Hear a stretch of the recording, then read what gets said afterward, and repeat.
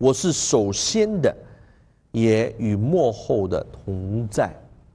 那在这里呢，我们可以看到，在旧约的耶和华，他讲到，我就是首先，我也是末后，我是阿拉法，我是欧米伽，我是太初，我是末后，我是那全有的神，我是那自有拥有的神，我就是起初，就是从我开始，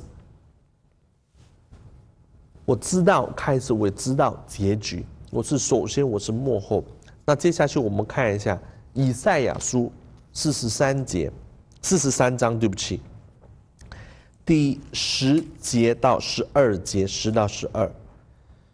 耶和华说：“你们是我的见证，我所拣选的仆人既是这样，便可以知道且信服我，又明白我就是耶和华。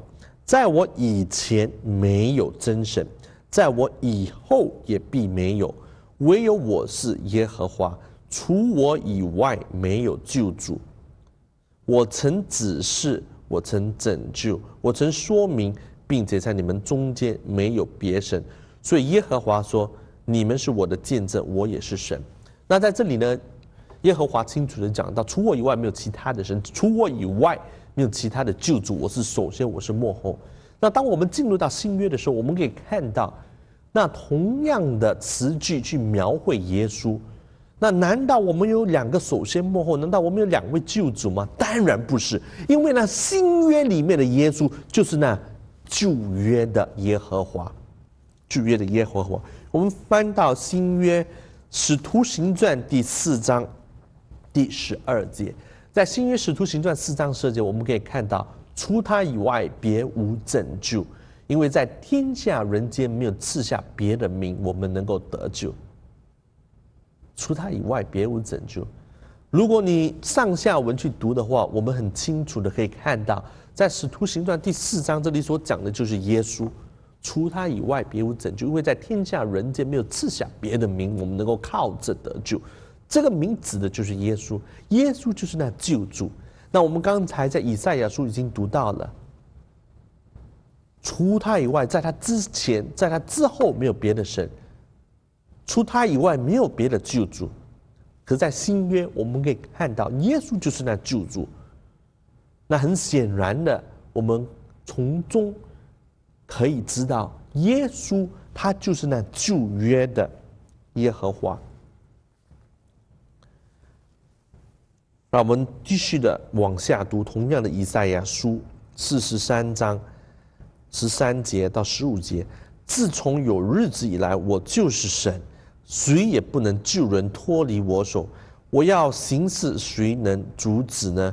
耶和华你们的救赎主，在这里讲到耶和华就是那救赎主，以色列的圣者如此说：因你们的缘故，我已经打发人到巴比伦去，并且我要使迦勒底人如逃民，都做自己喜乐的传下来。我是耶和华你们的圣者，是创造以色列的，是你们的君王。那你们是否还记得，当耶稣被钉十字架的时候，在那里写着什么呢？在十字架上什么写着？他是以色列的王。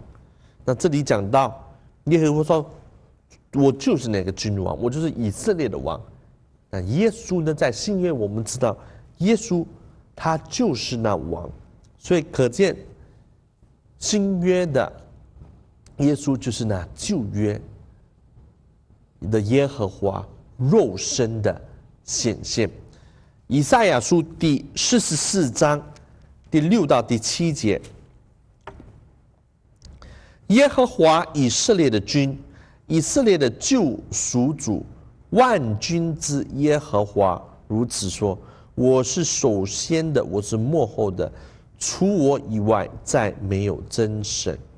第7节，自从我设立古时的名，谁能向我宣告，并且指明，又为自己陈说呢？让他将未来的事和必成的事说明。所以在这里呢，我们可以看到，除他以外没有真神，他就是那旧约的耶和华。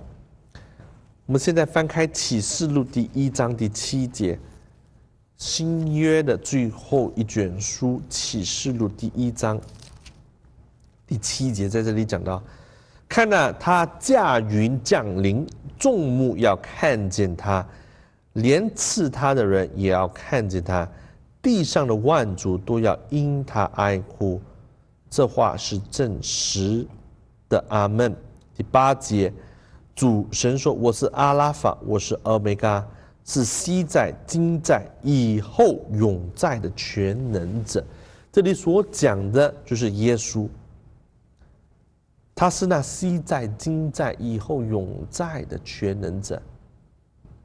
所以从众经节里面，我们刚读的，我们很清楚、明确的看到耶稣的身份，他就是那创造天地万物的神，肉身的显现。启示录22章13节，22章13节，我是阿拉法，我是俄梅嘎，我是首先的，我是末后的，我是初，我是终。所以在这里呢，我们清楚可以看到，他就是那旧约的耶和华。好，让我们很快的，因为时间的关系，我不会一一的去翻阅所有的经节。约翰福音第1章，约翰福音第1章第1节，我们先从第1节读好不好？第1到第2。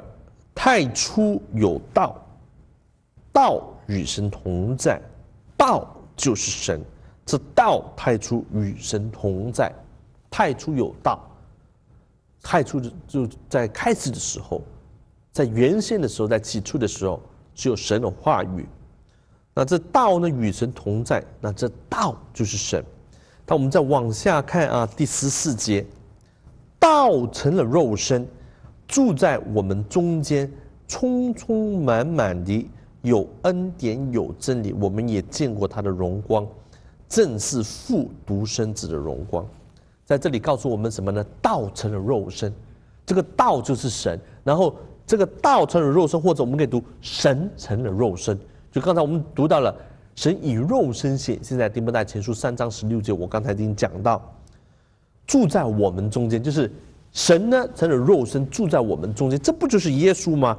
充充满满的有恩典有真理，我们也见过他的荣光，正是父独生子的荣光。所以在这里呢，告诉我们神的不同身份，他的关系，父独生子的荣光，那创造天地万物的神，独生子之子，神只有一个肉身，神以肉身显现来完成他的救赎计划。那创造天地万物的父，那创造天地万物的神，他肉身的荣光，我们可以这样子的去读这段经节。当你往下读第18节，这是非常重要，我要大家注意。约翰福音1章18节，从来没有人看见神。听清楚啊，从来没有人看见神。为什么从来没有人看见神？我在第1节已经讲到了，对不对？约翰福音4章24节告诉我们什么呢？神是个灵，灵是看不见的，看不见的是永远的，神是看不见的，从来没有人看见神，只有在父怀里的独生子将他表明出来。那这句经节很简单，从来没有人看